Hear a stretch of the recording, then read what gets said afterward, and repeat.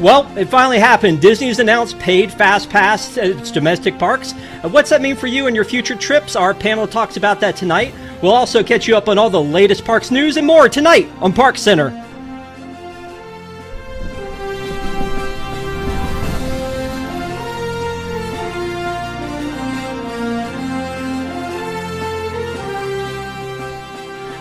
Welcome to Park Center for August 22nd, 2021. I'm your host, Rob Whiteside, and tonight, oh man, we have an illustrious panel of Disney Parks fans and friends. With me tonight is Mr. Eric Morton. How are you, sir? I'm doing great, Rob. How are you doing? Just great. Well, hang on. We'll see how great you are by the end. Kamila Sanders? I'm doing great, and if it's Sunday, it's Park Center. Woo! I like it. And Mr. Matt Arterberry, how are you, buddy? Sivako, it's been a great week in Disney Parks news, in my opinion. So we'll see how this tonight goes for everyone. I hope you guys took the red pill tonight, because we're going to get real about some Disney stuff. And the announced Disney Fast Pass, the paid Fast Pass system that all the kids are talking about, we're going to talk about that at the end of the show, but we wanted to cover a little bit of news first. So this week, it's been crazy. We don't even have time to talk about like Green Pavement and Adventureland or golden statues or Disney Wish announcements or Drawn to Life or mass changes in the park. And honestly, I thought this was going to be our big topic of the week, was the announcement that the NBA experience closed. Like, oh, come on. At the beginning of the week, I thought, hey, we're going to talk about this. Shocking revelation. Yeah, exactly. Too soon. You know what? It did close too soon. It closed after 7 months. There was this thing that opened in 1998 called Disney Quest, and Eric, you were just a little pup then, but when Disney Quest opened up, they were like, hey, here's this great thing. It was there for a couple decades. They took it down to put up this NBA experience. Did you ever go, Eric?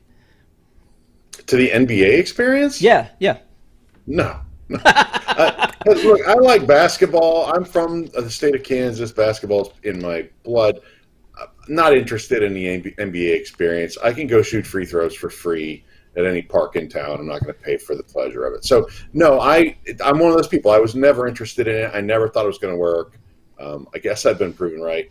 Sadly, of course, that West Side could really use some kind of draw, and NBA experience didn't cut it. Who knows what they're going to do? I didn't expect it to work out. We made fun of it a lot, maybe unfairly, but probably fairly. And unfortunately, it didn't work out. So there's a lot of square footage up available now at Disney Springs, and hopefully somebody who can really carry their weight is going to take their place. Well, I think Kamila has some other thoughts about that topic, because she's nodding her head. Look, we get it, Disney fans. You're not athletic. No, I'm kidding. Straight to the gut. The NBA experience got made fun of so much in a way that I thought was maybe too much. And it kind of just felt like the Disney parks people, like, okay, you don't like basketball, maybe you don't play it, you don't see the value in it. I actually had quite a few clients, when they add their water and sports option to their ticket package, ask while the NBA experience was closed, like, is it going to be open in time for our visit? So I think there were people that sought this out, thought it was a cool experience. And I think from Disney's perspective, they're looking for a way to kind of continue to add in their other big moneymaker, which is ESPN. They make a ton of money off of their sports royalties and that ESPN programming. And so I understand them wanting to try to, bring that into the parks as another way to advertise and maybe grow audience. I don't know. But I agree, it didn't work. I hope they bring in something else that is a good fit, and long live the NBA experience. Wow, long live, it didn't actually do that. And I take slight offense to that whole thing about Disney Parks fans and not being athletic. You know what? I like sports. I mean, I am a fan, and so I wanted to actually see this and didn't even get a chance to, because it was open for such a short amount of time. It was very anticipated. It finally opened. And I think maybe some of the reason that some of these people want to see it is because they've never seen it before. When I go to Disney, and it's been a while, I have a checklist of all these things that are new that I want to do just because I've never done them before. So I would guess that was probably part of it, and not that they were like, oh, I got to get me down to Disney and get that NBA experience. Because, like, there's a movie theater next door, right? The AMC. That's right. It's not like I'm like, I got to get down and see me, like, a movie at that AMC. It just doesn't feel that way. So the Disney Quest problem that I have is that it was there for decades, and it started to get, kind of outdated, and it was still, to me, a little bit fun. And if they, kind of like the Great Movie Ride, I feel like if they had fixed it up or kept it going, then maybe it would have had some remaining appeal. The thing that gets me, though, is that right after they closed it down, the Void opened up, and the Void, in more ways than one, the Void opened, and it had this great experience over there that was a paid experience that I thought, wow, wouldn't it have been cool if you could have done that on a larger scale in what Disney Quest was? So now that they've got all the square footage, Disney, if you're listening, I feel like you need to have multiple experiences like the Void, now that that's been shut down, in that building, and really kind of make it something that's, again, for families. And maybe the NBA experience was for families too, but to me, it was not something my family ever wanted to do. Well, and can I just say really quickly to kind of add on to all of that, I do think we have to keep in mind, and who knows to what extent this went into why they built the NBA experience in the first place, but it was included in the water and sports option, which maybe a lot of people don't know, but if you want to be able to have multiple visits to Blizzard Beach, Typhoon Lagoon, if it ever reopens, mini golf, and the NBA experience, like, these were all things that were included. And so, who knows if Disney put it there to have it be a part of that offering to strengthen it, or who knows if what will return could be something that could also be used in a similar capacity, because now we're down to one mini golf experience and one water park. So, if they still want to be able to sell that add-on, they need something. Welcome to the Bob Chapek era. So there's that parking lot 5K. The parking lot 5K, true. So you know what? And again, I see in the chat, everybody's getting restless. Everybody's ready to talk about our topic tonight, and we're definitely going to get to it. But this is actually kind of not great either. I called this section Broke Bots, because this week we had not just one broken animatronic at the Grand Fiesta, not just two with poor Abe pulling off his Ace Ventura impression, and not just three with Hondo, which this is the most unsettling one, where he just like collapses as if he's been turned off like some Westworld dummy. And then the last one was this Ariel one, which, the poor girl has been down and out. So, Eric, I'm going to go back to you on this one. Donde está maintenance, my friend? Yeah, I think the most surprising part of this is Abraham Lincoln, seeing as the Hall of Presidents just came out of refurbishment like a couple weeks ago. So literally they had a month or a couple months they spent retooling that ride, cleaning it up, adding a new animatronic, rearranging things, presumably doing maintenance, maybe getting in there with a Swiffer and getting some of the dust out of it. I don't know. But immediately coming out of refurbishment to have pretty much your flagship animatronic fail so spectacularly is a little disturbing. I know these things happen, but it's not a good look. As far as the Donald animatronic, I have to think that that thing had been put back together with baling wire and duct tape and chewing gum or something.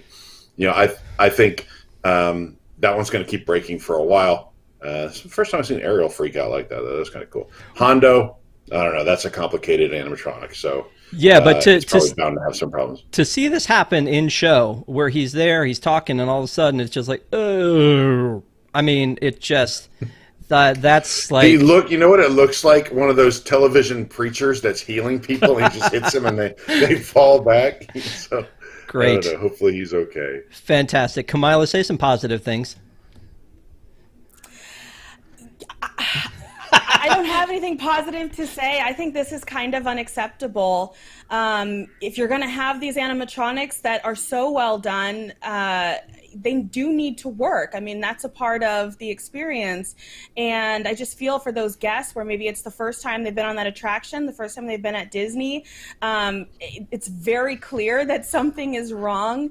I don't know that it ruins, the entire attraction in any of these cases, but it's not a good look. But I will say, in Disney's defense, I think that, it's a lot to maintain, and if it's not a priority to make sure that things work, this is what happens. Yeah, no, you're right. So I don't know what else we can possibly say about that one other than the fact that it's unfortunate that that with months of these things being down. And Eric, like you talked about, the Hall of Presidents was down for refurbishment. You would think this would be included in that. And it just seems like 4 in 1 week seems just insane. We see these things every now and then. Ursula's head falls off, or the auctioneer in Paris, but 4 on the East Coast in the same week just seems like there's something bigger at play here. I mean, I don't know. I like you trying to be positive, Kamila, but I think on this one it's a little hurt. So we're going to move on to this next one, because speaking of other things breaking, our good friend Jason Diffendahl wrote this article in 2018 about the uncertain future of the monorail system and the fact that how long it's been around in the Mark IVs and when they got put on the tracks, and it's been decades, and they should have been off already. Now what they've done is they've taken them in, put this really cool wall carpet on them. They do look fine and fancy, these things that they've done here. I'm impressed by that. What I think is unimpressive is they shut down this week 2 of them, not just 1 but 2. So we lost the Monorail Orange as it was just getting ready to come into the Contemporary. Tom joked that he thought that it was the monorails fighting back after the announcements about the Fast Pass being paid. And then the next, we had the silver one stop on the Epcot line. So, monorail's always been one of my favorite things, and it just makes me sad to see this happening. And I mean, we've not heard any future in sight of any of them being replaced. Kamila, can you enlighten me? Can you put in some money? Maybe we should do a Kickstarter to get them some more monorails. I don't know. Maybe they should have a paid Fast Pass system to raise some money for this. I don't know. It seems like that could be an option, or too soon. Again, you need these kinds of things to work, especially because the monorails are such a selling point for resorts that are significantly more expensive among a sea of expensive resorts that they offer at Disney World. So you need the monorails to be reliable. You need them to be working. You do not want guests to get stuck on them. I understand things happen, but when last week it's the Skyliner and this week it's the monorail, I mean, it does start to look like things are falling apart. And when you're asking people to spend $7,000-$10,000 for this wonderful week at Disney, you need these things to work. You just do. Yep. Eric, Skyliner, monorail, what's a bigger disaster these days? I don't know. The Skyliner is always going to be temperamental because of weather, right? The monorail, though, this has to be bulletproof, 99.99999% uptime type of thing for the Magic Kingdom, right? So it's one thing if Ariel's freaking out every now and then. You have some animatronics, but the maintenance on these monorails, I think they're about 30 years old. Yeah. And I have seen they are doing some electrical work on the track. I don't know if that had any connection to this incident. I'll say also where Orange stopped is like the highest, scariest point. I mean, not that the monorail is a scary attraction, right? But that's like the highest point of the monorail where you're just before you come into Contemporary. It's like a good, 70 feet up in the air or something like that. I mean, a little uncomfortable for guests. But your transportation there, for those monorails and ferries, they have to be bulletproof. And I don't know what kind of investment it's going to take. I believe they have one monorail that sits backstage that literally is like the Frankenstein that they just take parts from at this point. I've seen it out on the tracks a few times. Obviously, this is an aging product that is probably due for replacement, but we haven't heard anything. Maybe there's good news around the corner. There's been rumors in the past, but unfortunately, these things just keep breaking down, and somebody's got to do better. But yeah, and I agree 100%. My thing is it's iconic, right? Like, take a drink, iconic. Right. That's the thing as a kid that I always looked forward to. And there's so many different things that, there was the crash and now you can't be in the front. And, again, that's all safety. I get that. But it just seems to be like that's not the thing that it used to be. And it feels like that was the futuristic welcome to Walt Disney World. You have to get to the Magic Kingdom by ferry or monorail. And I always wanted it to be monorail. And it's just, I can't imagine what those people were going through. You're on your vacation, you're paying all this money, and then you get stopped for how long? Where you wait. Take out the windows. Yeah. Wow. You know what, though? I think I'd be like, wow, I never got to take out the windows on a monorail before. This is really fun. This is a new experience for me. I never got to rappel out of a monorail before. Let me try that. I'm all about new Disney experiences, so whatever it can be, yeah, let's make it happen. Honestly, I like to be like, evac from a ride so that I can see behind the scenes. So maybe that's the same thing, but when it's just like I don't know. It's a thing. So let's move on to something else which everybody loves doing in 2021, which is touching stuff. So the biometrics finger scanners are looking to return soon to the parks. I thought this was something we were going to find a way to do away with because of COVID and germs and things like that. They covered them up. You scan in. I get that it's kind of like a security issue where you can't identify people if you're not doing a biometric screening or using like they do at Disneyland where they have your picture whenever they scan you in. So I feel like that it would be better to go to that system where you have your picture associated with it rather than touching things. I don't know if anybody else has a problem with this, but Kamila, I'm going to throw it to you and see what your thoughts are on it. Yeah, I mean, it is interesting because at Disneyland, they do go by the picture system. I do think that takes just a tad bit longer, and I do think it leads to backups a little bit more. I was surprised they were bringing this back, especially so soon. But I would imagine if they are moving forward with it, especially given the current conditions of Orlando, there probably is a reason. And Disney would know better than anyone, what they're trying to prevent and how they want to know who's in the park. So it kind of makes me nervous that they're bringing it back. But I would imagine there's a reason for it. Yeah. Matt, any thoughts on this? Yeah, I'm not really concerned about it or happy either way. It's a non-issue to me. I'm fine using my fingerprint. I'm already taking my chance per se walking into the parks, so using my fingerprint on a scanner isn't the greatest of my worries. So I think if they need it for security, then I want to be safe in the parks, and if that's one way they can do it, then I think they should keep doing it. Okay, that's fair. Eric? Yeah, correct me if I'm wrong. I don't think Universal ever stopped doing the fingerprints. At least if they did stop, they've been using the fingerprints for a very long time again now. So I don't know what Disney's concern was about this. I know originally when COVID kind of first became a thing that everyone was very concerned about touching surfaces and wiping down surfaces. And now there's less concern about that the more that they discover about how this virus is transmitted. So if Disney feels it's safe, I feel like they have to be following some sort of best practices and go ahead, bring it back. All right. Okay, cool.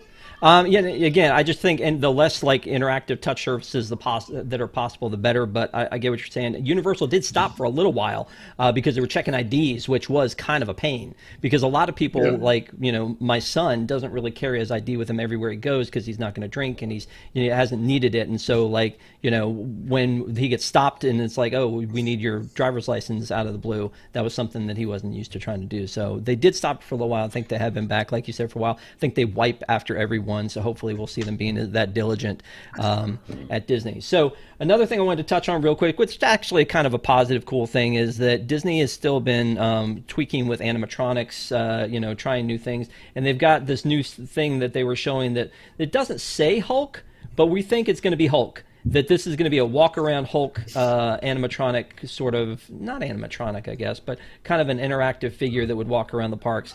That, to me, would be amazing because I feel like Universal's done a good job with that kind of thing with, like, Optimus Prime, kind of these larger-than-life characters, not making it look maybe cheesy, but making it look like, hey, this is really Hulk. Now, I don't know if they're going to be able to pull Hulk off because I don't know if you guys ever watched, there was a touring Marvel show where Hulk just looked horrible. I mean, it was so bad. It was just like a guy wearing a big inflatable outfit from here up, and it was not good. But I think this looks kind of fun. I don't really know that we need to stop and talk about it unless anybody has any thoughts, comments, concerns about it. I'd just like to say maybe our brightest minds with animatronics should be busy with the ones that are breaking down all the time in the parks before we go any further with this Hulk animatronic. Well, I mean, there was the baby Groot that we saw walking around, or the kid Groot. That was cool. And, you know, Lucky the Dinosaur back in the day with that whole initiative and the Muppet Labs. You don't see those things a lot because they never seem to work. It almost seemed like a pet project like Jake the Robot. Those kind of things where we see them and it's like, hey, this is cool stuff we can do. Where are they? Like, where do they bring them out in the parks? And when they do, like, bring Wall-E out into the park, it's just for a little bit and for a special occasion, and then he goes back because they can't make it work on a long-term basis. So, you know, I hope this doesn't look a very huge into animatronics. It looks like it's a lot of exoskeleton maneuvers and things that they're figuring out with it. But I mean, it would be really cool to do that and see Hulk. And I think we would all. I mean, we get excited when we see Kevin, right? Yeah. Yeah. Not Kevin Lake from WDWNT. I mean, he's all right too. So speaking of sort of COVID-related things, buffets are returning. I'm not sure if I thought that this would happen as quickly as it is, but we first got news that the Boma buffet would return, and then we got confirmation. We had this great review of Boma buffet at Animal Kingdom Lodge. They had brought back the one in California first, and then this one, and now we have announcements that they're going to be bringing this to Crystal Palace and then also to Biergarten very soon, which is, I mean, it's one of those things that, like, we always think about, I think, with Disney restaurants, is either character meals or these buffets, which give your family, like, an option to, like, have a little bit of this, a little bit of that. I think that's kind of a cool thing. I know that some people have other thoughts on that. I think that Patrick from Park Center liked the idea that people would bring family style to his table and he didn't have to deal with it. So, Eric, what are your thoughts? Good, bad, ugly? I'm a big fan of the beer garden buffet. And I know that some people on our staff, including Tom, are like, but it sure is a lot better now that's family style. And I say, incorrect. I love the buffet. I love going through and picking my own meal out of a large smorgasbord of options. I'm all about it. I feel safe at this point doing that, wearing a mask indoors, you know, when you're not seated at your table going through the buffet line. I'm okay with that. I hope they come back and stay back. I know a large group of us went to Boma on Friday for breakfast and Boma for dinner on Friday. I unfortunately did not get to go to either one of those, but everyone said it was a hit. Cool. Kamila? Yeah, I mean, this is exciting in general that Boma is reopening. I had a client that the only dining she wanted in Disney World was Boma. And so it was so much fun to be like, guess what? It's opening. And she got her reservation. You know, I think the return of buffets is okay. And I think it kind of is inevitable given the some of the worker shortages we're seeing in restaurants in general. If you have a buffet, I think it's a little easier to manage compared to the family style where they had to kind of constantly be coming up to you and bringing you more or, you know, checking in on that. And I don't think guests are really going to notice or care either way. I think if you're someone who's booking something like this, it probably won't bother you one way or the other. That's a great point about staffing. Matt? Yeah, I think the return to buffets is beneficial in certain restaurants like Boma and the Biergarten. But I think in my experience, when I was back there back in July, we went to Crystal Palace. And I think one thing I really enjoyed was being able to pick up my own entree and then obviously the shared starters. So I think the restaurants that went with the shared entree option, or not the singular entree option and then the shared starters and sides, I think that was a better experience for me personally because you get pretty fresh food coming out of the kitchen. But I think the restaurants that were in a state of pretty much family style the whole time, from starter to entree, I think going back to the traditional buffet style is beneficial because to me it's not much big of a difference in terms of quality of food. So if it's going to help out the worker cast member issues, then like that. Okay, cool. Let's move on to the next one. So we heard that Enchantment was going to be replacing, we heard this back when it was called, I guess, Project Nugget, that it was going to be replacing Happily Ever After, a very beloved show. Now we find out that, you know, this was going to be launched on October 1st. It was going to be this great new show for celebrating what we thought was going to be celebrating Walt Disney World's birthday, but what we find out is it doesn't look like that's what it's going to be, that it's going to be sort of just like the next generation replacement. I honestly don't know that I hate this, because if it's going to be around for a while, it should be a show that is representative of more than just the anniversary, and maybe it's just because it's a birthday, like it comes on its birthday doesn't mean it has to be about the history. There were a couple shows specific to Disneyland and its birthday, one for World of Color and one in Disneyland. Did you see either of those, Kamila? And do you feel like it should be more about the birthday and less about the characters? I didn't catch either of those. To be honest, in my old days, fireworks were a great excuse to take advantage of lower lines in the ride, so that's usually where you could catch me. But this is tough because I want Disney fans to kind of get something that they feel like is a little bit for them. And I felt like this was a little bit of an opportunity to do that. That being said, with something like this, I really just don't, I'm so hesitant to judge it before I actually have a chance to see it, hear it, see more. And I feel like what they've shown so far, to me, looks good. So, we'll see what it looks like in real life, but hopefully they find a way to tie Walt in. Yeah. Barge Gate 2021 again, all over. Matt? Yeah, I'm pretty torn on this topic because I'm really sad that we're seeing Happily Ever After go its way, and I'm hoping that I was really hoping this would be a celebration of the parks, especially for the 50th. And so hearing that it's just going to be an upgraded version of Happily Ever After, I feel kind of slighted a little bit there. So again, I hope it's better than Happily Ever After, so I'm not sad that it's gone. But if I really hope they do find a way to fit in the park history, because I think that's what we deserve as parks fans right now, especially with some of the lackluster announcements for the 50th. I was hoping this would be kind of the shining light, and actually bring in kind of a show for the Disney nerds in a way, but it seems like we're going to get another IP fest. So I know Happily Ever After was a big IP fest. I understand that, but I hope they find a way to tell a really important and concise story like they did with Happily Ever After, and not just be a Epcot Forever kind of rehash for Magic Kingdom. Matt, who are you calling nerds? Are you calling us nerds? I mean, hey, I'll call myself a nerd too. So okay, all right. Eric, thoughts?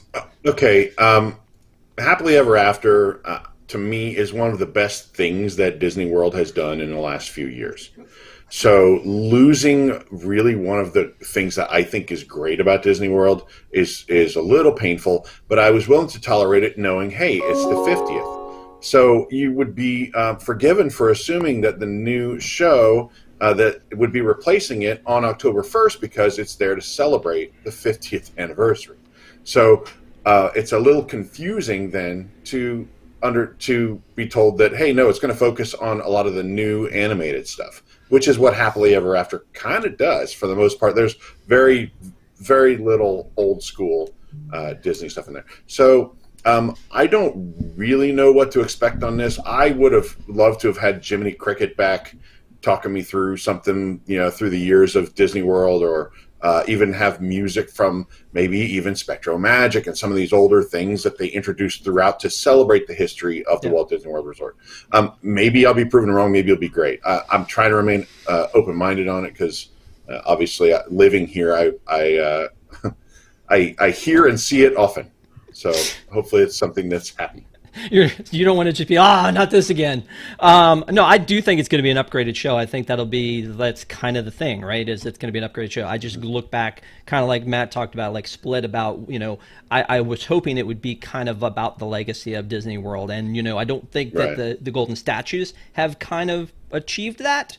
So it would be nice if something that they were doing was really kind of back to, the nostalgia of the past 50 years. I think that would mean a lot to Kamila, like you said, kind of the super fans, or like Matt called us nerds. I wanted to talk about this a little bit because of the contemporary. There's been a lot of changes that happened in the contemporary, and two things we saw in announcements were there was going to be a 50th anniversary dining experience that at the California Grill. It kind of alludes to the former Top of the World. There's not a lot of information on this other than it's going to be a new dining experience likely for the 50th anniversary. The other thing that was much more interesting to me was that we've been thinking that the wave was going to be the Incredible Steakhouse. I made this goofy graphic for like way back in the day when we found out that it might be that, and I was like, I don't know what the Incredible Steakhouse looks like. What's that? What does that look like? So this is basically the wave with the the characters put in front. But yeah, I don't know. So looks like that. So Steakhouse 71. Mignon. Steakhouse 71. I like the logo. It looks very cool because it's the contemporary and it's got the 71 in it. The thing that I find ironic is that they just closed Steakhouse 55. 51. 51. Oh, 55. 55. 55. 1955. Yeah. Don't mess with me. I was right on that one. 1955. So they closed 1955 or Steakhouse 55 in California, from what we understand, permanently, and then it's not like they had to move it. I don't know what do you think about this, Eric? Because I know you had your heart set on meet and greet with Jack Jack. No, again, the wave is something that I felt Disney did right. I liked the wave, and I'm going to miss the wave. I'm glad it's not the Incredible Steakhouse. I never was on board with that idea that they were dumb enough to do Incredible Steakhouse, but never underestimate their stupidity. What's funny also is California Grill, the wave has been doing, I guess it's still called the wave breakfast has been moved up to California Grill temporarily. And actually one of the managers said, "Welcome to Top of the World" to us a few weeks ago. So I was like, huh. So it's interesting. It'd be good to have it have Top of the World, little retheming or whatever. I guess, as with all things, we'll just wait and see. I don't know on this one. Yeah. Let's jump ahead so we can get to our main event. There were two announcements that I thought were interesting. I tied them together here. One is Cinderella's Royal Table to return August 27th at the Magic Kingdom for breakfast. Now, it doesn't say there's going to be characters. It just says that they're going to be returning to breakfast. So there were two places to meet princesses back before COVID. One of them was here, and the other one was the Akershus in Norway, and now that's going to be a Florida Blue corporate lounge. Wow!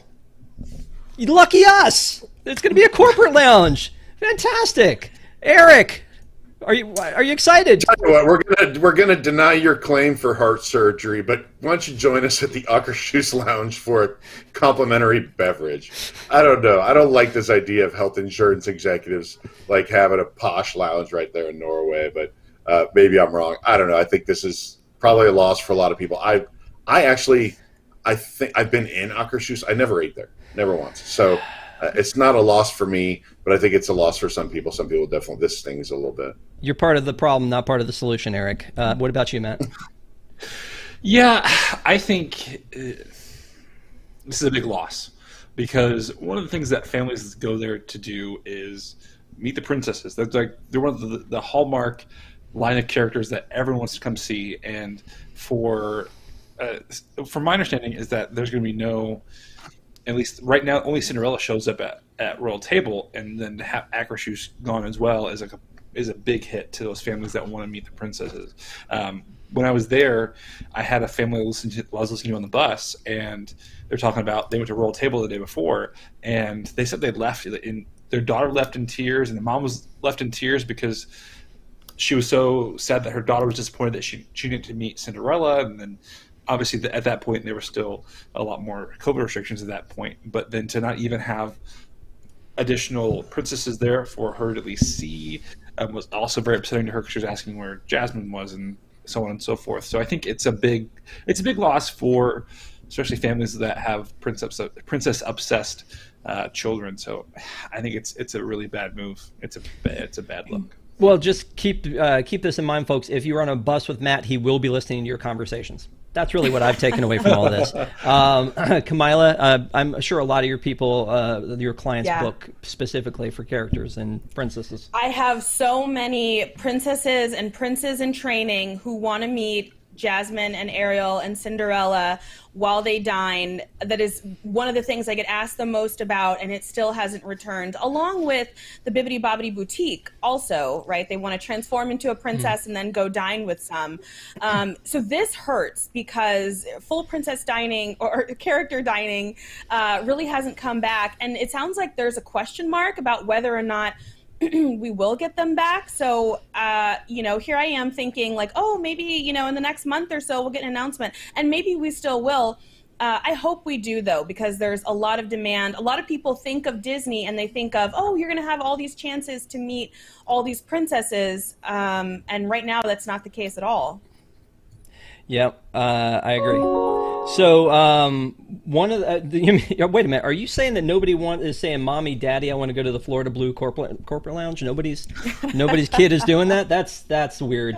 So this is going to lead into our big conversation, and thank you guys for joining us so much. It looks like we have almost 1,000 people watching right now, so thank you so much. Please hit the like button so it helps other people to find it. And boy, howdy, we are going to get into it in a minute. But I feel like this is kind of like leading up to this, is that there was a big announcement this week. We captured the fact that not only were Rise boarding groups available, but at one point in the day, Rise was walk-on, that you could do standby with Rise. This is insane because Rise has been the problem, right? Rise is the root of all evil when it comes to why can't we get on stuff right now that we want to get on? Why isn't FastPass there? What are virtual queues? Why do we have to get up at 7 a.m. to click a button only to be disappointed if we don't get it? How is this happening, Eric? How are you able to get on Rise? I'm not sure. I actually rode Rise today. I did it your standard boarding group. What's up, boarding group 11? I really bonded with you guys today. Woo woo! So then later this afternoon, another blog reported that you could actually book a second ride on Rise.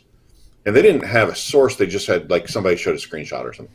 And I tried it, and no, it wouldn't. But it did look promising for a minute. And they were flying through groups today. Now, the entire ride was in B mode. Of course, the cannons were not functioning. Kylo Ren was outside in his little spaceship flying around instead of having a gray wall follow him. All those things. So maybe they're just cranking through groups faster. Maybe they're lowering their standard for what level of operation that ride is in. Maybe they've just figured out a way to get around some of their problems and they can handle more people. I don't really know. Wow. So you're saying that there could have been 5 animatronic mishaps and we just missed the Kylo Ren one. Interesting. Yeah, so I don't know that his animatronic was broken because there was a gray wall blocking me. But that could be the problem. I don't know. Maybe not. Kamila? Yeah, I mean, I've heard stories of a couple of different things related to Rise recently that were interesting. At Disneyland, I actually heard of people who were just in the area at the end of the day, and cast members were like, hey, does anybody want to ride? You can just jump in line, and they were able to do that, which sounds amazing. And then we're hearing more and more of boarding groups being available, longer, not gone in 5 seconds, especially for the afternoon boarding group. I think that's actually been happening for a while. That the afternoon boarding group has, had availability for much longer. I think this is great news, whether, they're able to increase the capacity, which is what happens, by the way, when you're not broken down for 3 hours, like my first experience on Rise. And you can't leave the queue because then you've lost your place. So, hopefully they figured some things out. Hopefully this continues. And if that's the case, that's great news for people not having to maybe necessarily pay for Lightning Lane. Speaking of Lightning Lane, we're going to move on to, we're going to have a quick commercial. First of all, I want to say thank you to Rational Pragmatist. I hope I said that right, for the $2 super chat. We really appreciate it. If you guys want to just, do super chats tonight, if you've got something to say, we want to make sure we don't miss that. But, thank you guys for joining us. We're really excited to talk about this. And when I say excited, we're divided. So get ready, because it's going to be, there's going to be a conversation, but we will be right back after a quick break, and don't go away.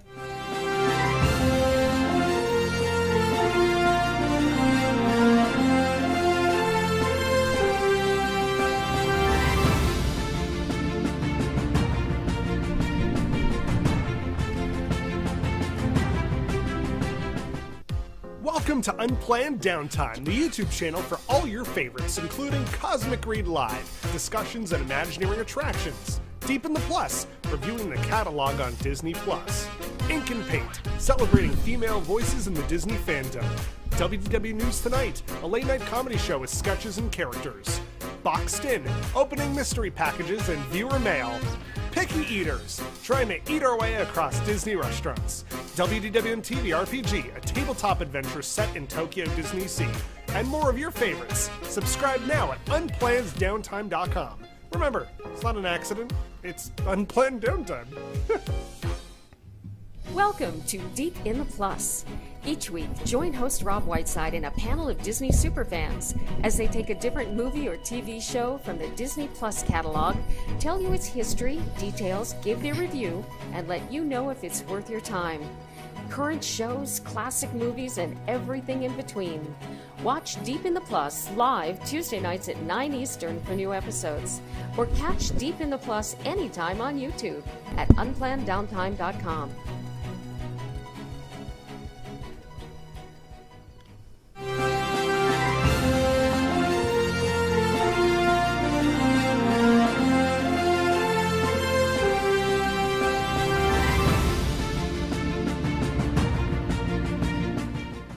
Welcome back, everybody. Thank you again for being with us tonight. We really appreciate it. And again, for all the people that are there, if you can give us a thumbs up, just to let people know that this show is here.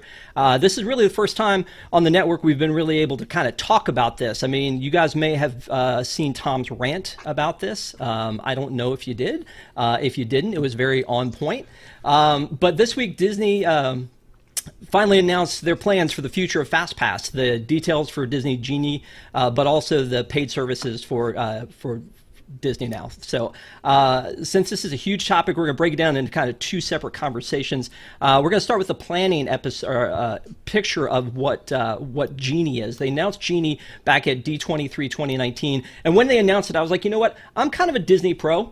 I'm going to say that. I know the system and how it works and where to go and all that kind of stuff. So I'm not really too worried about that, but back at D23, Mr. Chapek, a fan of the show, I'm sure, announced plans for something called Disney Genie, and and I immediately saw this for something that people who get overwhelmed, right, who don't like to plan, who think that Universal is Disney's third theme park. So you know what? I just want to kind of talk to the entire panel about this, and again, we're going to focus first on the Genie part of it, and then get into the madness. So I'm going to go to our travel expert first, Kamila. Is Genie, am I right, is Genie for people who have never been to the parks or don't like to plan, or is it for everybody?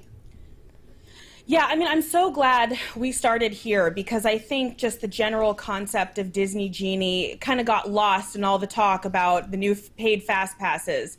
But what we're getting in Disney Genie, and look, we all will have to still wait to have our chance to test it, but it's starting with an itinerary and planning tool. And some of you may remember back to the first time, even the second or third time you ever walked into a Disney park, it's overwhelming, right? There's all these people around you. You have to know which way to go, what ride are you going to first. These are not necessarily things that you think about if you're not a Disney pro, like so many of us are. And most of the people who are reaching out to someone like me as a travel agent is because they are looking for help on planning. They want to have a great day in the parks. They're spending all of this money to go visit Disney World, and they need help understanding what it even is. And you're exactly right. Most people don't even realize Hollywood Studios and Universal Studios are not the same thing. So a tool like this that is going to help you figure out what rides you want to go in, and for free, by the way, figure out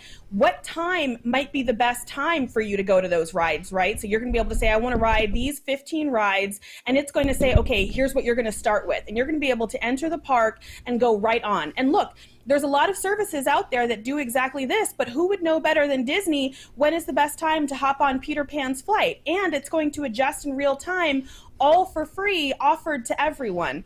I think this is huge. I think this is going to be a wonderful tool for a lot of guests. And honestly, even as someone who knows how I like to do my park days, I'll use this. Why not? Okay. First of all, Rob Bazemore, who I give a hard time because we're at odds on some things. Great movie ride for one, but gave a big $20 super chat and said, Disney Genie Plus rocks. I don't know if you're being facetious or not, my friend. I'm not sure. Jennifer Garner said, for me, it's the Fast Pass. That Fast Pass doesn't include all the rides. We're going to get to that in a little bit. And then Erica, thank you for the super chat as well. Let me just say this, because when I first heard about this, what I thought, and Kamila, I could be completely wrong on this, but I feel like it's going to recommend things it wants you to do, not necessarily the things you want to do. That I think it's going to go, hey, and again, most of the things at Disney I like. I am very pro Disney. I drink the Kool-Aid and then I have another glass. So I'm definitely pro Disney on most things, but this one, so the Genie itself, I'm afraid is going to say, hey, you should go to the Pixar Shorts Theater and then swing on by, the pretzel cart and then go on over and do Turtle Talk with Crush because you'll love that. And then the people who don't know any better are going to leave the parks going, okay, I didn't wait in line, but I didn't do anything that was miraculous. I don't know what people see in Disney. So I feel like it's going to guide you away from Soarin' and Test Track and Frozen Ever After if you don't know they're there. Now, if you want to be on those attractions, like you said, I see that in the video it says, okay, great, you can go in and you can get, you can say, I want to be on Frozen Ever After, and it'll say, great, the best time to do that is either 20 minutes ago, sorry you missed it, or it's in 5 hours from now, so make sure to be there. That would be very cool if it worked. If it worked. That's the challenge that I have. And Eric, I don't know how much confidence you have in this, but this is an experience inside an app that we already know is not great. Correct. So I want to dip my toe into this, and we'll start with this broader conversation about my Disney experience. We can talk about Shop Disney and all the really kind of these IT interconnected things that they have. And I think it's great. I love the idea of Genie, of having a way to help you kind of budget your time. What I don't like is a scripted, rote, line-by-line planned day in the parks. But more importantly, I want things that are designed to enhance your experience of the park, but not things that are designed to be the only way you do something in the park. And I'll tell you why. My father is in his 70s. My mom's in her 70s. Everybody here has parents and grandparents that, they were born around the time of D-Day, right? A lot of these people carry like an Android phone that lives at 10% battery life, and they play Candy Crush on it and take pictures that they don't know how to send to anyone. I'm concerned that they are blocked out of the full Disney experience when you start saying you need the app for this thing. And we could talk about boarding groups because that's really not a Genie thing, right? I'm afraid to even explain to my father, if he wants to come over to Disney on his own with his wife for a day, how to go about getting a boarding group. It's already too complicated. Then you have, and these are people who have difficulty navigating apps that are stable and intuitive. My Disney experience is not a stable and intuitive app. It has become more beautiful recently, but half the time when I open it, it has a screen of my little chosen avatar and nothing, and my name and nothing else, and I have to reload the app to get everything to work. So to do all these extra things outside the app is a little scary to me. I like that they want to enhance your visit. They're adding features day by day. I just wish I had more faith in this app. I wish the interface were more intuitive, and I wish in general that this discussion took place thinking about everybody, because a lot of people who are not of the digital age are really going to miss out on some experiences when you start, even mobile order. When they start making mobile order kind of mandatory at most of these places, that's a huge hurdle for a lot of these people. And I'm not picking on my dad. I'm just saying in general, Luddites or people who are not accustomed to navigating technology, people with old phones, people with junky phones, people that want to use they have a jitterbug phone. I don't know. I want to stand up for those people and say, I want them to enjoy the parks too. And I wish that there were ways to do it that didn't require an app and knowledge. Okay, before we move on to Matt, who I has some pro opinions as well, I need to unpack a couple things. First of all, I have an Android phone, so you just shut your mouth. Secondly, I agree with you, though, that I think the entire system is too complicated, right? It used to be, that sounds old. It used to be, back in my day, you would walk into Six Flags and you'd ride your rides and you'd eat your funnel cake and you'd leave and you didn't care and you didn't plan and all that. You know what? It's really frustrating. I'm sorry, and I was not disparaging Android. I was just using an example which happened to be my father. It's fine. It's fine. It's all good. We're all friends. So the thing is, though, that when you would go into the parks and you would just say, let's see what today brings, and here are the rides I want to ride, and you know, you would just do it, and that's the thing. And we'll talk about that a little bit more in a second when we talk about the paid side of it. But I do think that things are way too complicated, and they've been way too complicated. Yes, you need a park pass to get in. You have your park pass, great. You can't park hop until 2. Why not 2? I don't know, but you can't. And then, you know, hey, you need to have the app to be able to tell you where to. I mean, there's just so many things right now, like you said, about mobile order and all that. So I agree, it's a lot, and Kamila, I don't know how like the average person who doesn't go on a regular basis is able to consume all this, because we live it and breathe it, because we're inside the bubble all the time, and it makes sense to us finally, but it takes us time to kind of learn and navigate it. So I do think that's a big deal. Also, I think it's funny, Michael23 gave us a super chat, and the super chat is the lightning lane of YouTube comments. You're not wrong. That is perfect. That is definitely something to talk about, but thank you for the super chat anyway, so that you could say that. So I'm going to go down to Matt now and let you have your 2 cents on this one. Ready? Go. Yeah, I would say my excitement's more with Genie Plus and Lightning Lane, but I think with Genie, the standard edition, as you could say, I think it's going to be kind of the culmination of Disney's efforts to crowd control. That's kind of the behind FastPass was a way for them to control crowds and get certain people into certain attractions at certain times, and that's just how they're going to do it.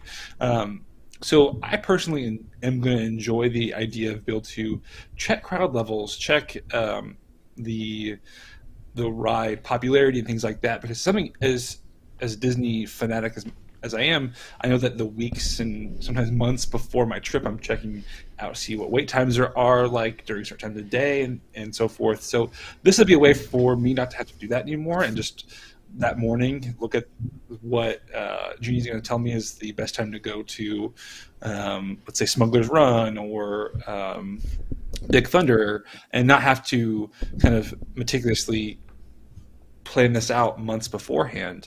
So for me, it's a big stress reliever that I have this app that's going to tell me when the best time to go ride a certain ride or go to a certain restaurant, things like that. So I think it's a way that's going to relieve even us that go often, and also to the new guests. But I think there is going to be now a larger learning curve when going to the Disney parks now. That's something that's the one negative, because before it was kind of like you can just show up and your travel agent can tell you that you need to go get a fast pass at this booth and things like that. So I think there's a larger learning curve, and I think it's to the benefit of us veterans that we won't have to worry about navigating through some of the newbies.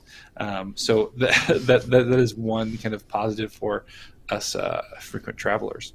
No, but see, the problem is you're going to get stuck behind Eric's dad with his 10% Android battery life, trying to figure out if he's in the right place because his phone told him to be there, and you're going to be behind him. So already your there's camera. 500 people on Swiss Family Treehouse.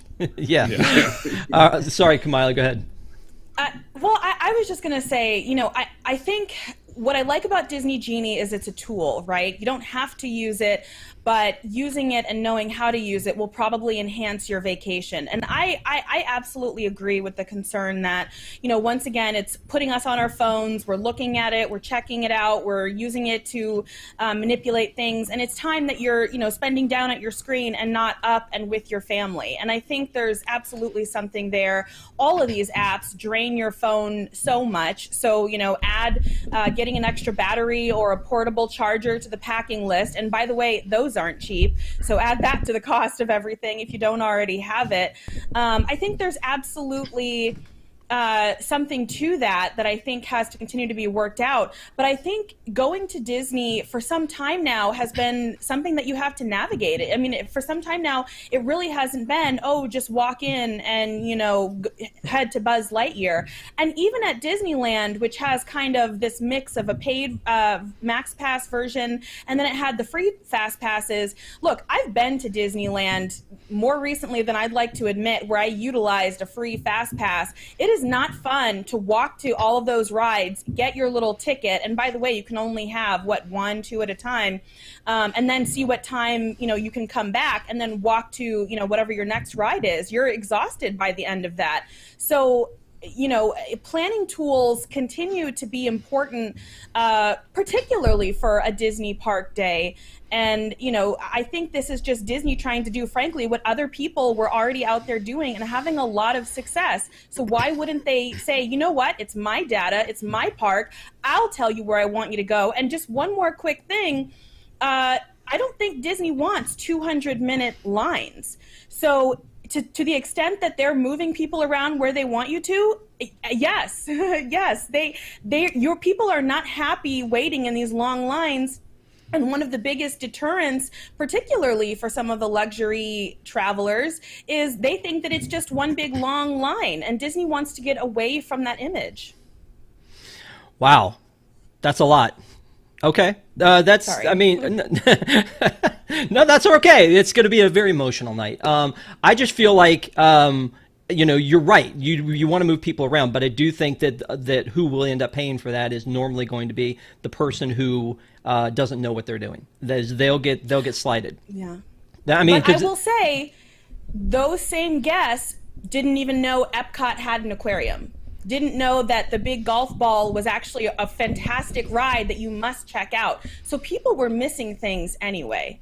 No, you're right, and I absolutely know that because I literally heard somebody, a little kid, tell their parent that the big ball had a ride in it, and so I definitely know that, and that's recent. That wasn't a long time ago either. So I get that, but I also think that with FastPass, we had people distributed also to these rides as well, because you had to pick 3 FastPasses from Epcot. You got the one you wanted, and then 2 kind of throwaways, and then you had people going to those rides and making those lines longer at those rides. Whereas, and Matt has said, kind of we're kind of experts about this stuff, so we're like, oh, we'll go to Figment, there won't be a line, and you get there and it's a 30-minute wait, and you're like, what? I don't understand. Did they put the original one back? Maybe I didn't know about that. But it's really that they went into the Fast Pass and they distributed it, and people are like, oh, I got a Fast Pass, I guess I got to go and see what this is all about.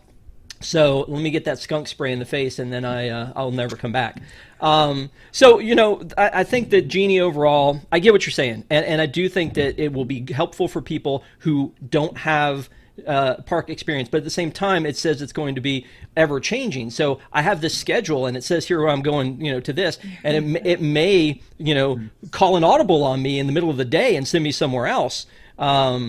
That part of it, I don't know how that's going to work either. But Kamila, like you said, we'll give them the benefit of the doubt that we haven't seen this yet. Maybe it'll work, but I do think that it will drain your phone. It will be complicated to explain to people, and it will be, the architecture of My Disney Experience app. As much as, again, I like to drink the Kool-Aid, I get so frustrated when I'm like in a hurry to try to do something, and the app shuts down and shuts down and shuts down. Or it says, oh, you don't have a hotel reservation. Wait a minute, what? Yeah, I do. I was there this morning. So all that kind of stuff's a little bit complicated. So let's go ahead and just dive into the second part. You guys go with that? We just dive into the second part, because the second part, I think, is where we all have huge frustrations. And again, maybe not all of us. Maybe y'all at the bottom are loving this. I don't know, but we're going to find out in a second. But again, if you're here, we appreciate you. Please give us a thumbs up and let us know that you're here and that you are a part of the conversation. Don't give us the thumbs down because you hate Disney Fast Pass paid, because we didn't do it.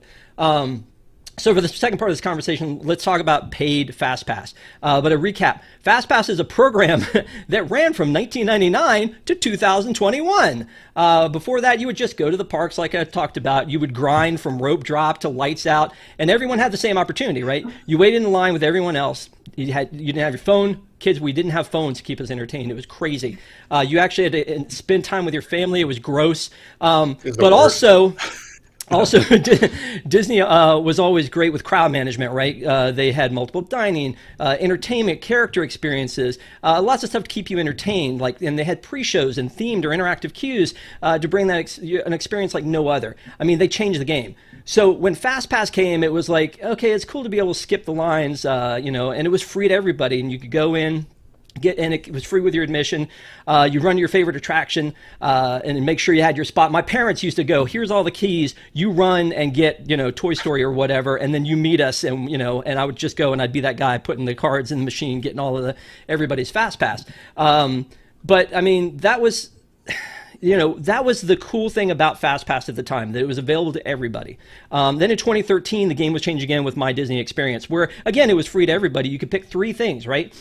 But you had to do it like a month or months in advance to know that on a Tuesday in June I want to be riding, It's a Small World is crazy. But again, they allowed you to do it. And like you said, Matt, it was like there was a little bit of stress in kind of trying to schedule all that out. But it was included with your admission, right? And it was only at Disney World, though. And then they finally launched a similar program, as Kamila mentioned earlier, in California in 2017, which was Max Pass. And it seemed kind of absurd to me to pay $15 per day per ticket for this service. But it allowed you to make one reservation at a time the day of, and then make another and another. And then you also could still do the free Fast Pass if you wanted to. But it also included Photo Pass for the day, so that... And then you could buy a package that would add it to your annual pass. So it was still seemingly okay, because it was like $15 added to your ticket and the convenience was there. This new system is so healthcare. I mean, like picking out a health plan, picking out a cell phone plan in 2001, like complicated, that it's like, okay, you've got your Genie, and then you've got Genie Plus, which is, hey, you're going to pay $15 a day in Orlando, or you're going to pay $20 a day in Disneyland, because you also, in Disneyland, you get Fast Pass or Photo Pass still, but you don't get that in Disney World, just to make it more complicated. And then once you do that, you're all good, right? No, because then you don't get access to everything. You still have to do virtual queue. You still have to do Lightning Lane. So for me personally, this creates a haves and have-not situation, that if I want to ride the ride and I got the money, I can do it. Some people who've been saving all of their lives to go to Disney get a lesser experience than those people who are just going to go and pay for things. That's the problem that I have with it. But now that I've had my little rant, I want to throw it to Eric and let you talk a little bit about it. Oh boy, where to start? Okay, one of the things that people will point out is that when Disney World first opened, they had the e-ticket booklets, right? So that was a paid add-on, essentially, where the e-tickets, A, B, C, D, e-tickets, had an assigned numerical value. I think admission plus the book of e-tickets was like $4.50 to $5. Adjusted for inflation, your trip to the Disney parks in 1971 in $2021 was about $31. A single day admission now to the Magic Kingdom varies due to an algorithm and all this complicated stuff. I don't know. I'm an annual pass holder. I don't check the day-to-day prices.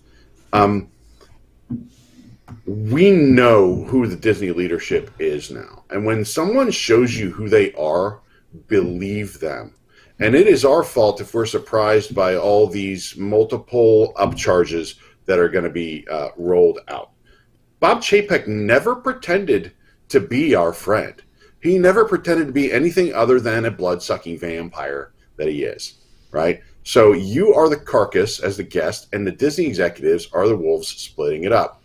This additional revenue is going to, what is it going to be used for? Do we think it's going to be invested into the parks? Do you think they're going to have a war chest set aside for an emergency so they don't lay 32,000 people off the next time their revenue briefly declines?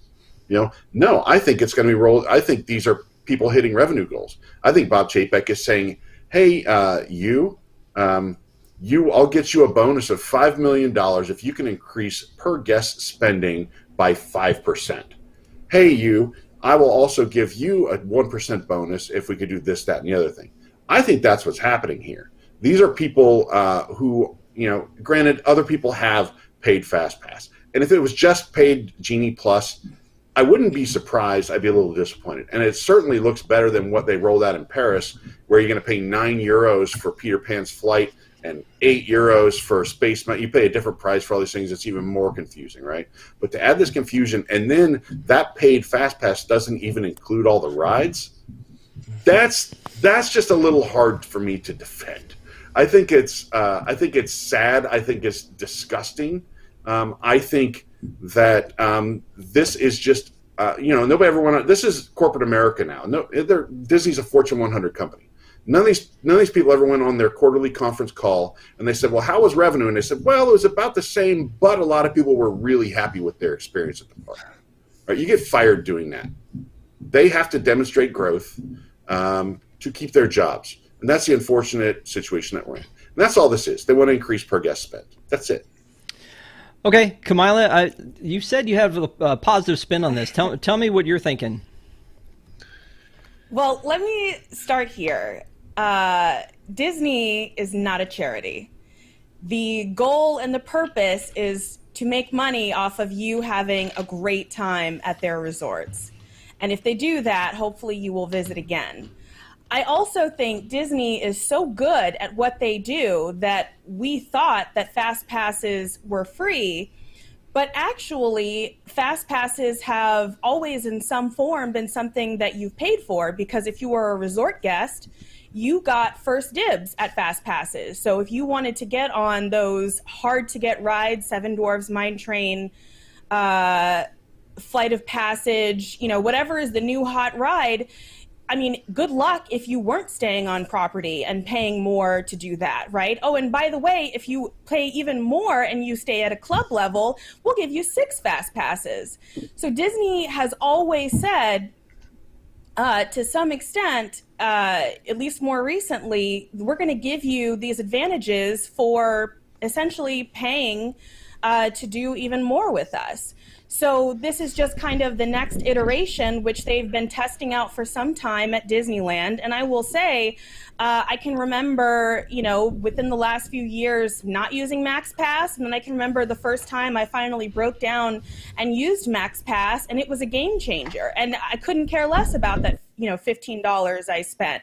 I was like, why wasn't I doing this sooner? How dumb was that? So I think that Disney, has been kind of conditioning this for some time. It's never been as free as we thought that it was. And, just speaking up for probably, most of the clients that I work with, it's not a big deal. I think the people who are the most upset are probably the pass holders who are used to, paying their whatever amount they pay, $1,200, whatever, and just being able to go when they want. And, there were people who knew how to use the Fast Pass system to their advantage, right? They knew that if you refreshed often enough, you'll find that Flight of Passage, Unicorn, Fast Pass. You'll get some good options, but most people didn't know that either. So they were still waiting in those lines. And, the last thing I will just say quickly is, we've talked a lot about technology issues. We've talked a lot about issues with the animatronics. That's not free. Even a technology change like this, as anybody who has worked in corporate America will know, can cost millions of dollars. So to some extent, what we're paying for could literally just be the cost of this software and technology. But I absolutely think Disney had to do something, because what we had before was not working. And so I think the reservation system and understanding, crowd levels and how many people are in the parks, being able to direct those people to where they want, they had to try something, because what we had before was not wonderful. So you make some great points, but before we get Matt, who's going to pile on with greatness, I'm sure, I do want to interject a couple things. So one of them is, I get what you're saying, is that we were paying for it before. My problem is build it in then. Build it into that price, because let's not play games. If you are raising the price on us and that's where this is coming from, then go ahead and do that. Don't do it oh, well, this is a side add-on, this is a side on. So we know what we're going into, what we're getting when we go into it. That's part of the problem that bothers me. Eric was talking earlier about the ticket system, and I know on News Tonight they talked about what the ticket system was and how that worked with the e-tickets and everything. You paid a small price, and then you got a booklet that said which rides you could ride. Now, then they were like, oh, let's roll that all in and just have one price and you get to ride everything. And that was awesome. That's what distinguishes Disney from the state fair, because you pay $5 to get in the state fair, and then you pay $5 a ride, or you buy some tickets and you have to use 2 tickets for this one, so you don't really know how much you're spending. This was all inclusive for all intent and for all purposes, right? It was just all inclusive. Now you're taking that away, but you're not taking that price down. Over time, the price keeps going up and up, and I feel like that's what's been paying for all of that stuff you've been talking about, the maintenance and all that other stuff, that we've been paying that price by the raised prices, by the fact that they didn't give us any money back on our annual passes because we weren't able to park hop, or because there's one less water park, or because you don't get all of these entertainment offerings they were paying for, but now they're not, but we're still paying the same amount. So I think all of that, to me, is a little bit of a problem, and it's just, again, huge Disney fan, it's just rubbing me the wrong way, because I feel like it's gouge, and I get that they are not a charity, but they also know that we will continue to pay it. That's going to be the problem. We're going to continue to pay it. And you brought up Max Pass, and I agree with you. When I first heard about Max Pass, I was like, I don't want to do that, but I got there and it was convenient. That's the thing, right? Yeah. It was convenient. So I was like, I'm only here for a little while because I'm not local to Disneyland. I'm going to go ahead and I'm going to pay that. And I'm like, oh, I just got off of Radiator Springs Racers. Let me see if I can get something for Guardians. Just got that. Boom. Let's go over here. But it was a little bit of that running back and forth still, like you were talking about, but you didn't have to go to the attraction. So, but can I just say really quickly, I think it's fair to point out that as an industry, the theme park industry has moved in this direction. And there are days at Universal, more than probably most people think or realize, where on top of your day ticket, which could easily be $159, $179, you also have the option to purchase an express pass for not $15, not $20, but $250 on peak days, and that's per person. So I think they watched, SeaWorld and Universal and other parks charge these outrageous amounts, and nobody complained. They just did it, or they stayed at a resort where it was included. But that could easily be $1,000, $2,000 a night for some of those. And I think they said, you know what? I want some of that too. That's rational. Yeah, I don't disagree with you on that one, Eric.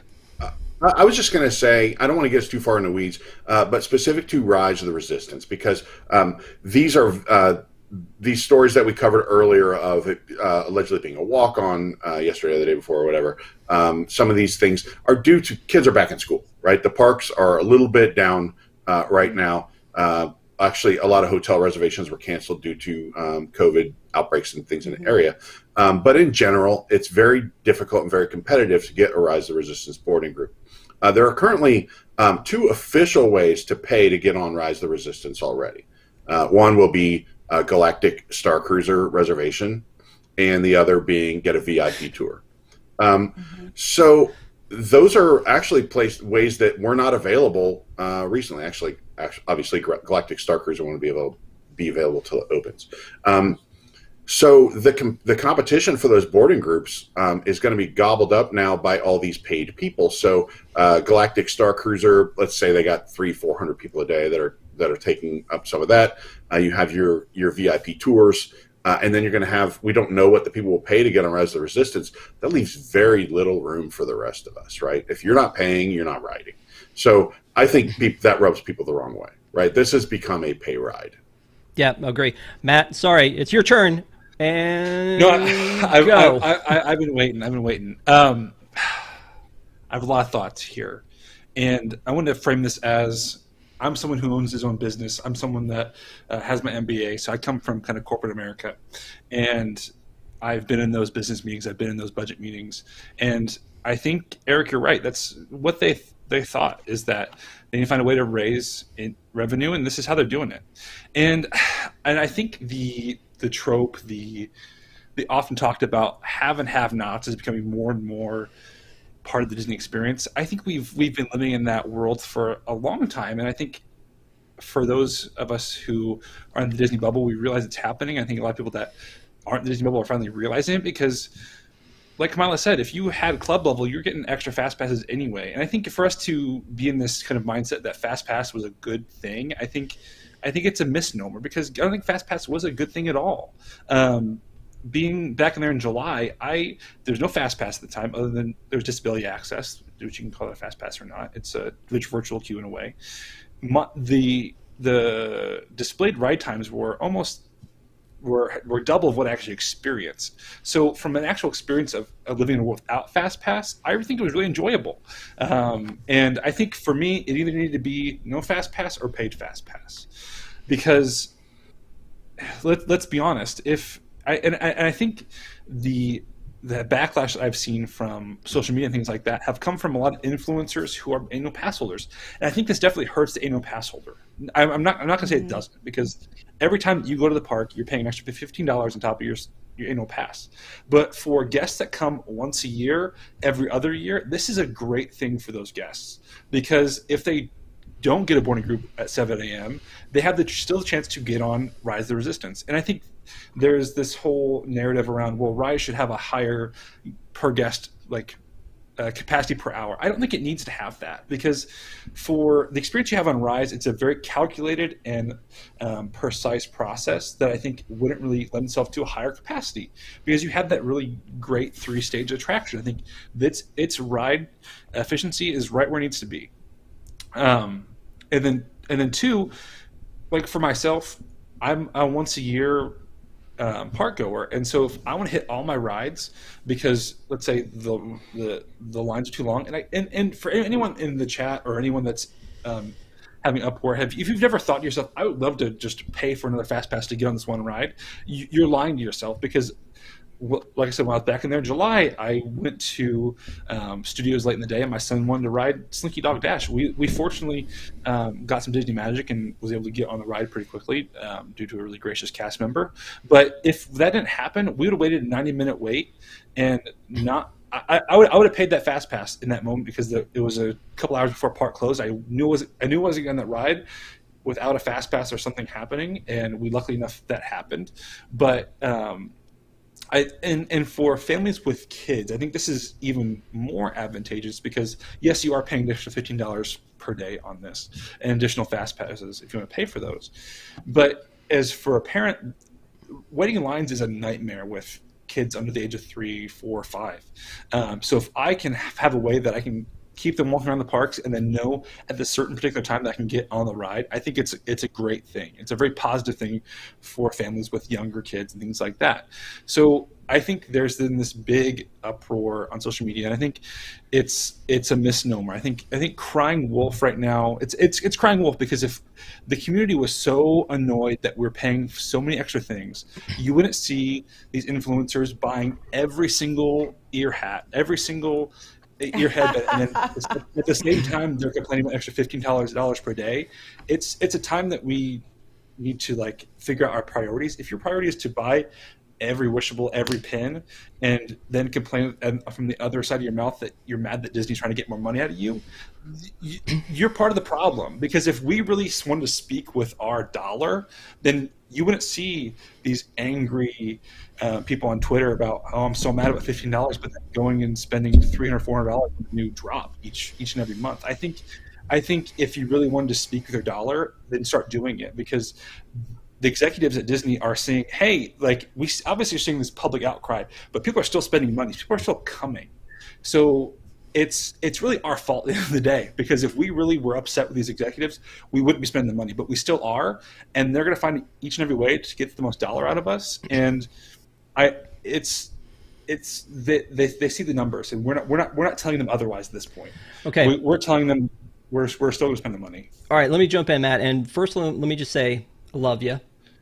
However, I do think that there's a difference between wishables, where you're making the choice to buy merchandise, and something where you're already in the experience, and then they go, but wait, to get the rest of this experience, please insert $15.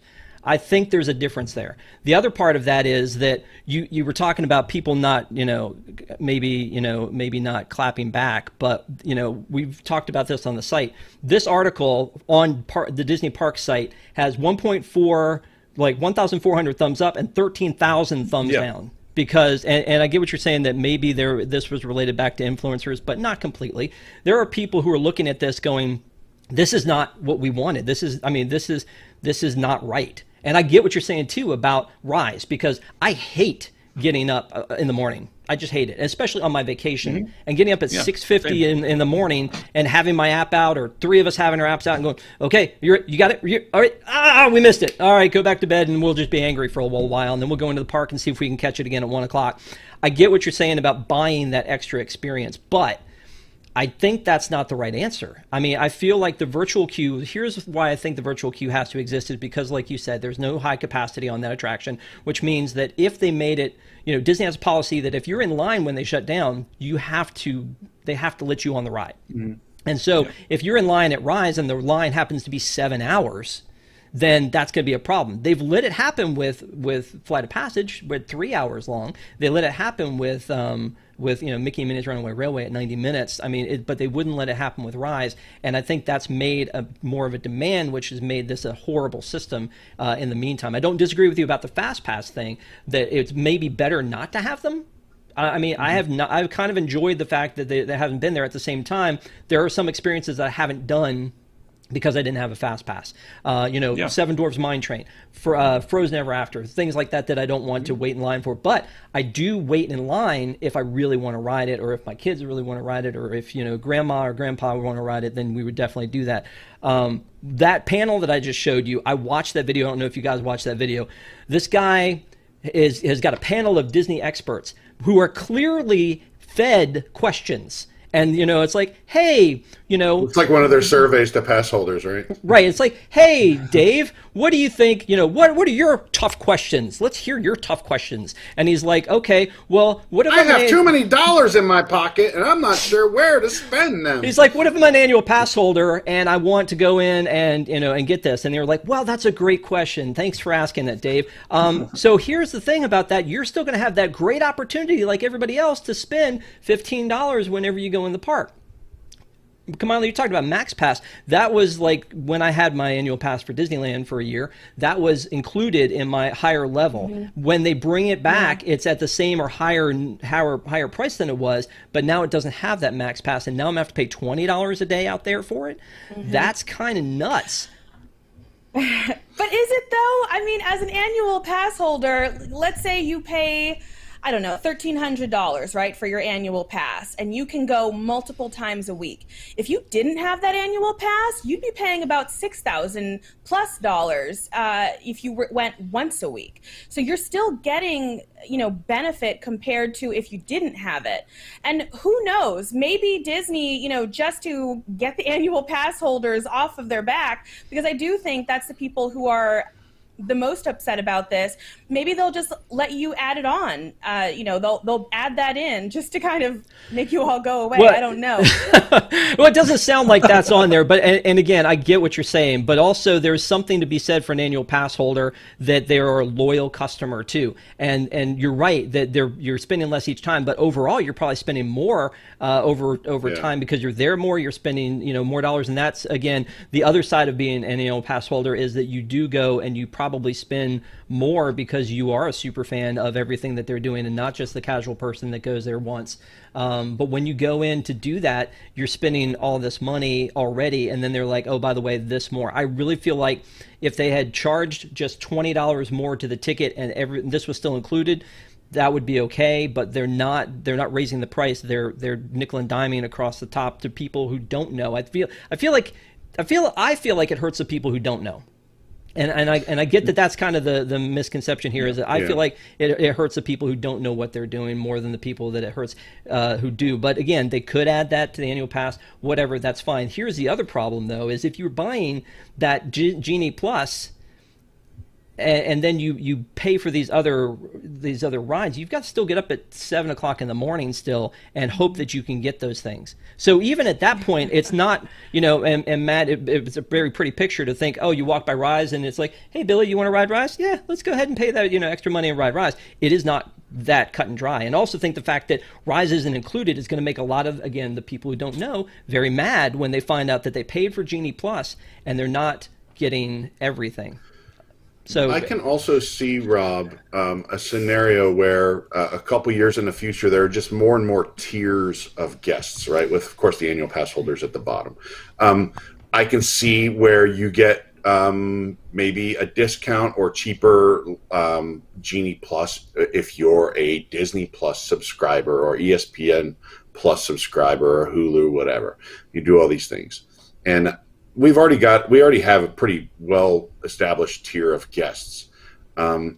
This is a company who has very publicly taken on a progressive stance on a lot of issues, promoting inclusion and all these other things. But yet they're making experiences, once you get into the park, more and more exclusive. It seems contrary to their overall mission. I know one of these is more like cultural sensitivity and inclusion, and the other is just excluding you because you're poor. But I think it's important, it's an important thing to consider that, you have a lot of these guests that are coming here that are still can spend to get there, and they're not going to get the experiences. And I think that's unfair and unfortunate. And here's another thing that I get making value to these things too. Like Genie Plus has value because if you spend the $15, you get to pick out your attractions one at a time and you don't have to go. And then also they have these cool little filters that if you do, you get to have those filters. But I do think that's one of those things that some maybe kids will go, well, why can't I get that filter? Oh, you didn't pay the money. But it's a give and take, right? Like you need to value them higher. So you want to give them other things, and it's the $15 in Orlando that gives you those extra filters, but in Disneyland they give you the $20 gets you also PhotoPass downloads. So it's a give and take. Well, and again, I think I'm going to write this home, the point that I was talking about earlier. I think this is such a positive thing for the vacationers that go to Disney, because annual pass holders, I know that's a big part of the community that is on the site and things like that. But I think for single year or like once a year vacationers, this is nothing but a good thing, because we bring up the point of let's just raise ticket prices. Well, at this point, it's Disney's giving you the choice whether or not to raise your ticket price or not. This is not something you have to pay for. I think that's something that the narrative is kind of forgetting, is that this is an elective service. This is an elective add-on to your ticket. And if you are, like I said, this is your only time ever going to Disney, or the first time going to Disney, or your annual trip, this is nothing but a good thing, because you can have that experience where you're waiting in less lines, you can get more done on this ride, where annual pass holders, yes, it is another $15 you have to add on to your, if you look at your annual price for your pass, but you have more chances to get on rides more often and be there more often to I think if their goal, though, Matt, not to interrupt you, I'm sorry. I think if their goal is to improve the experience for the vacationers and the resort guests, maybe they would have a bundled thing for the duration of your vacation as opposed to $15 a day per person. And so maybe they will in the future. No, I think that's coming. It has to come. Yeah. Well, I think travel agents. I think it's an add-on you can do. There's going to be an add-on. Wait a minute. So talk about that, Kamila, because again, I feel like there's too much going on here already, because you've got to get a park pass, you've got a regular pass, but are you going to get a park hopper? But do you have an annual pass? But do you get the Genie? Do you get the Genie Plus? Do you get the Lightning Lane? So what else is coming? The menu board is going to be crazy. Yeah. On top of that, what else do you see coming?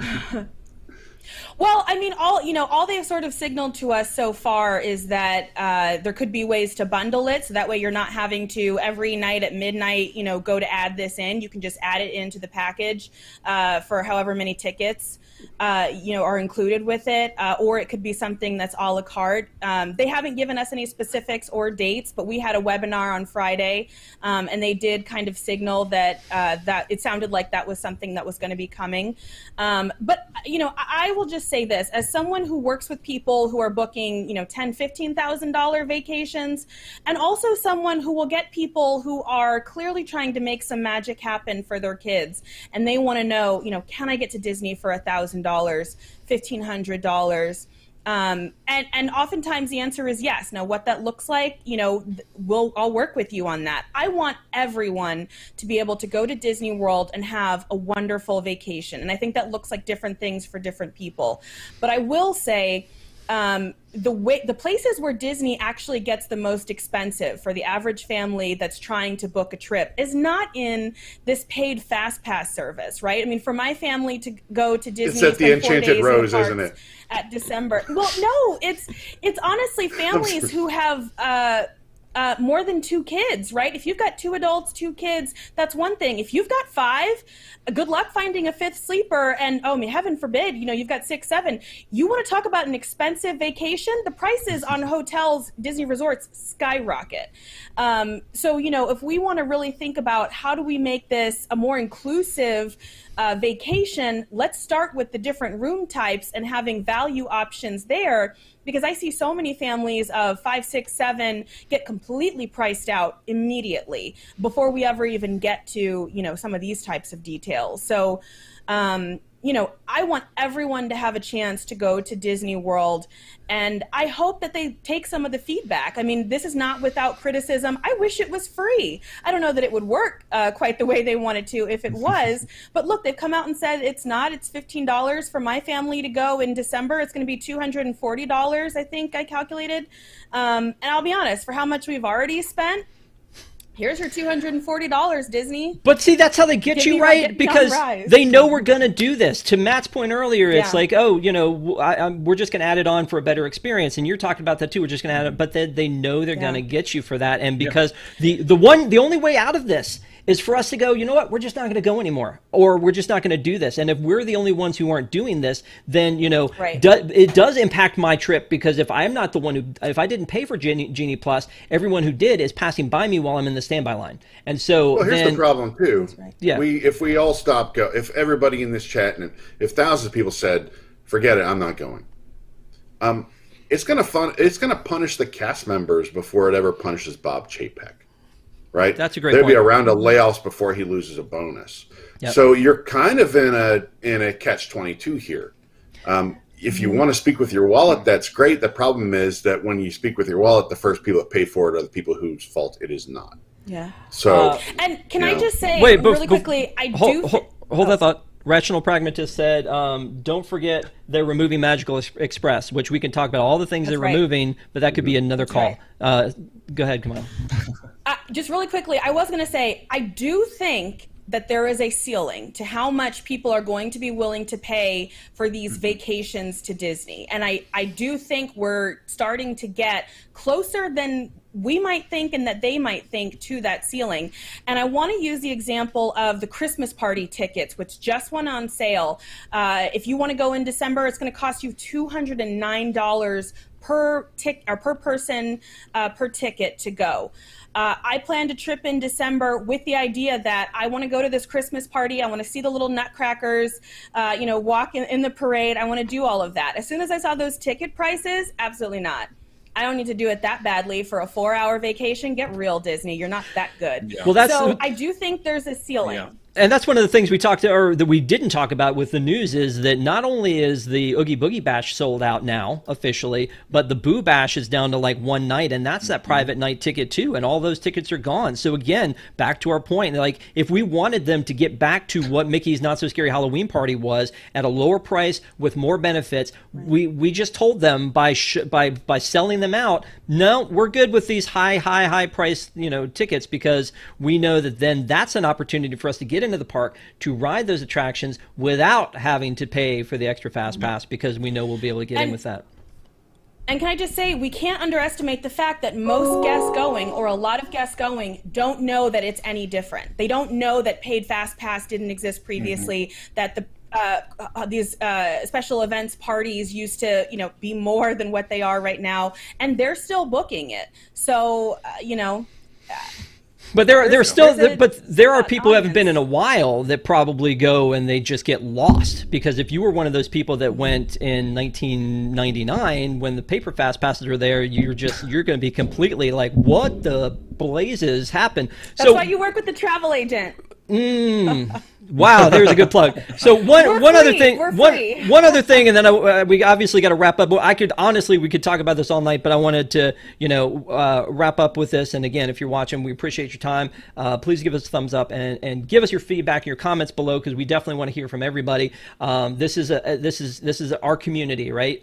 Disney is our thing, our love, our shared passion, and so we want to hear your thoughts on it, and we hope that those thoughts get back in a constructive way to the Disney company so that they can maybe retool some things. But one of the things that felt very elitist to me, or kind of, how there was that quote that set Tom off from Josh D'Amaro, You know, that quote, Gary Daniels, the VP of Digital Experience at Disney Parks that was in this video, said they were, you know, in one of those canned responses, you know, we're still going to have that standby option available to guests if they don't want to pay.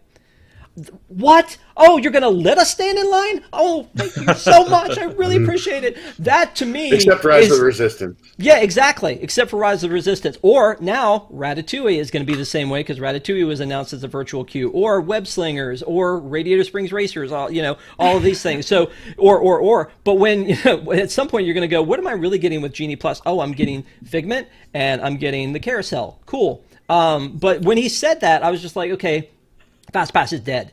And talk about money. How many places in the park does it say FastPass, which is now going to have to say Lightning Lane? And again, Tom joked about it's going to just be a big sticker over top of it that just says Lightning Lane.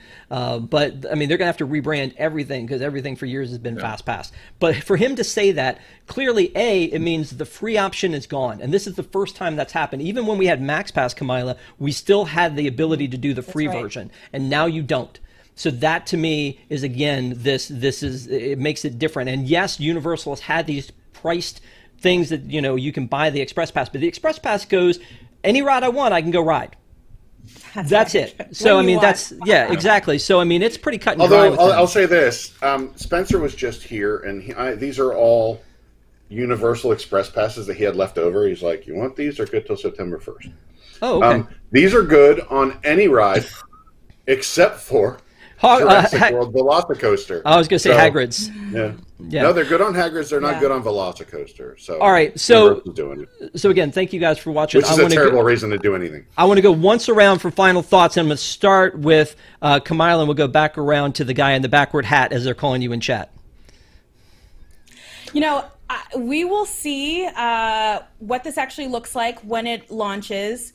I'm very curious to see the first few people testing it. That's going to be really interesting. But I would just say, you know, in all this conversation, don't forget about Disney Genie. Disney Genie is free. It's for everyone to use.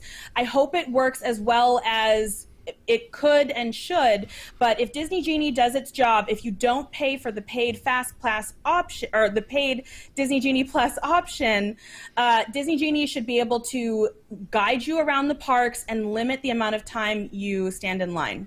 We'll see. Yeah. Okay. Good points, Matt.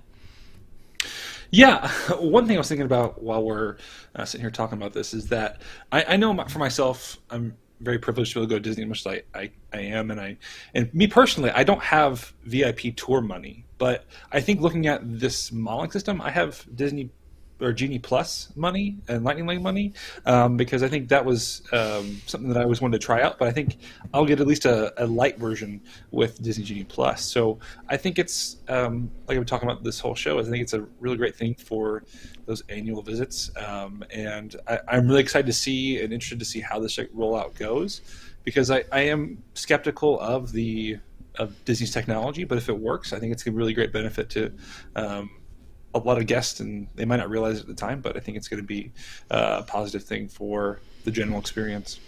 That's a soft flex, Matt. I got that Disney Genie Plus money, yo. I have no idea if I have Lightning Lane money, because I don't know how much Lightning Lane costs. It's like when you look at a menu at a steakhouse and it says market, and it might be a market price. Who knows? With knowing these guys, yeah, probably will be. I'm willing to give them the benefit of the doubt on a couple of things we've discussed tonight. Lightning Lane, I'm not big on.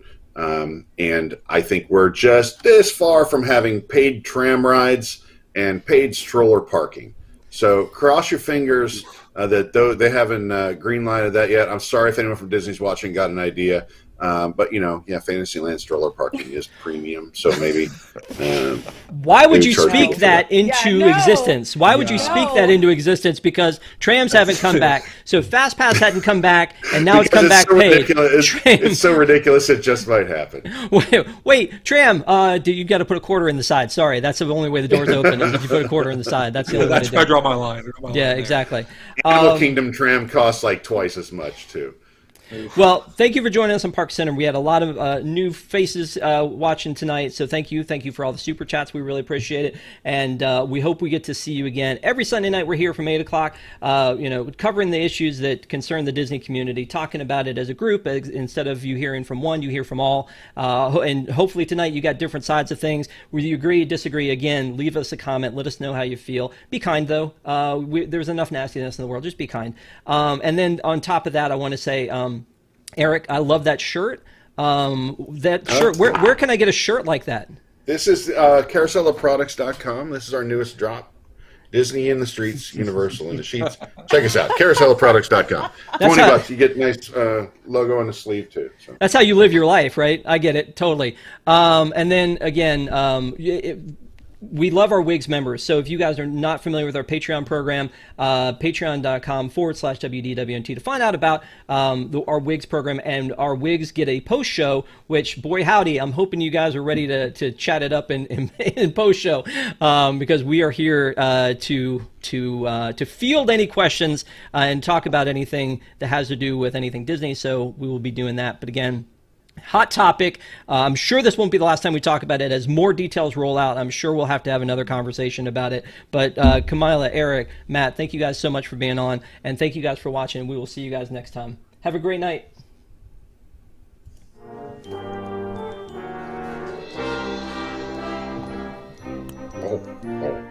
Oh.